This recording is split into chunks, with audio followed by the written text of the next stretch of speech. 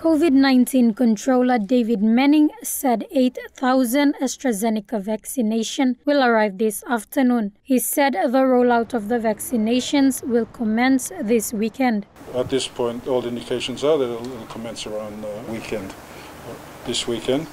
If not, shortly after that, it will be Monday.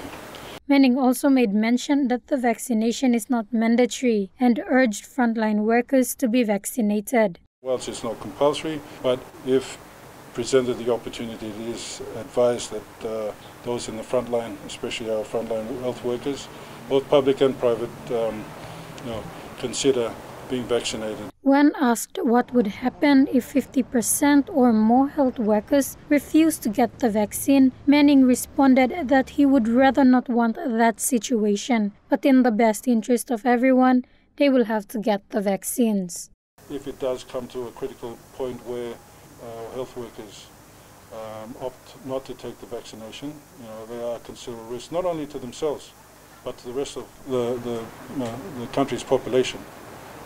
Essentially what that means is that we want to have a health service to look after us.